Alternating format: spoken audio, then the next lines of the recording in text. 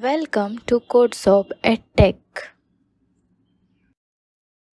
Today we will be covering association rule mining, specifically algorithms associated with it, that is Apriori algorithm and FP-Growth algorithm.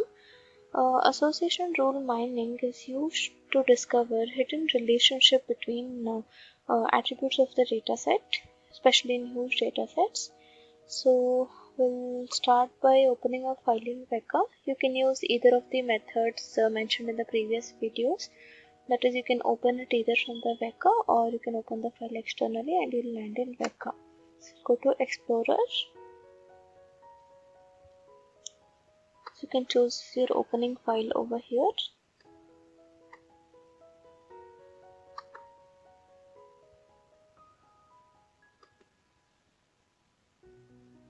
Some data. And we have a number of files over here. You can choose any of the files. For example, let me choose credit or banking dataset. You can either choose any of the files. So I'm going to click open on this, and then here association rule mining will be associated with the associate tab.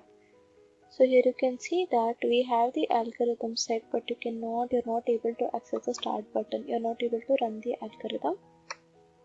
The case is same with FP-Growth too.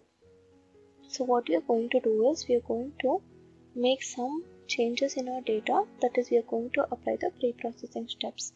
So if you hover over this algorithm, be it FP-Growth or Apriori, you can see that they need binary values, right? So even on Apriori, we need binary attributes. So what we are going to do is we are going to pre-process the data to meet the specific requirements. So go for pre-process tab.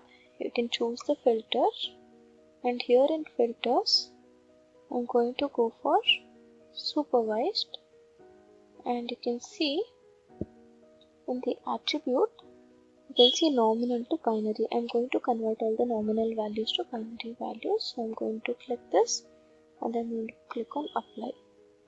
This is first step. So when I do that, I still do not have the start button, so I'm going to go for pre-process tab again.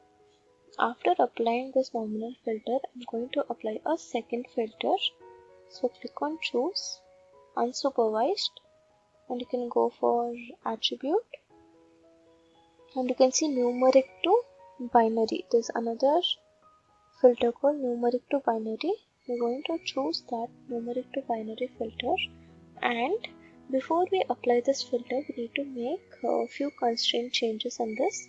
So I'm going to double click on this numeric to binary, and here you can see this value IGNOU class is set to false. Set it to true. Click on OK and then apply. So you can see now the second filter is applied. Now go for your associate and you'll be able to start your Apriori algorithm. This is Apriori algorithm with default conditions.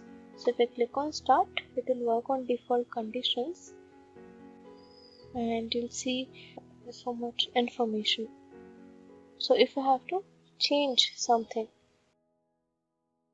okay.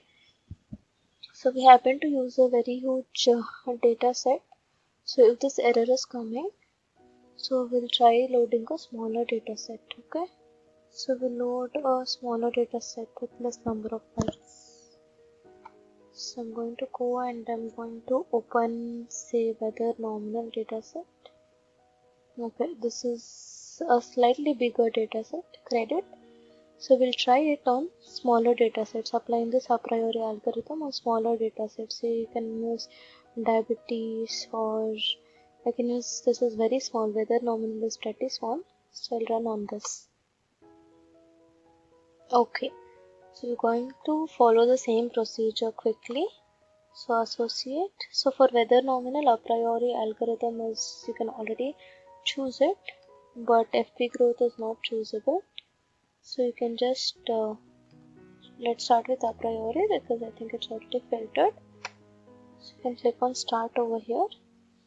And this is for default ranges, default support value and default dataset size. Okay, now what if we need to change the certain values, or there's a requirement to change certain values on a priori, like they want a minimal support range to be changed and incremental decrease, confidence. So how do you change this variable? We're just going to go into Weka where you have applied the a priori algorithm, double click on this and you'll get a window to change values. So incremental iterative decrease, see they've raised it as 5%, so it is already in 5%, so we'll keep it as it is. And minimum support value is asked to be 20% and maximum is 100%. So you're going to change the minimum support value is 20%, so let me make it as 2,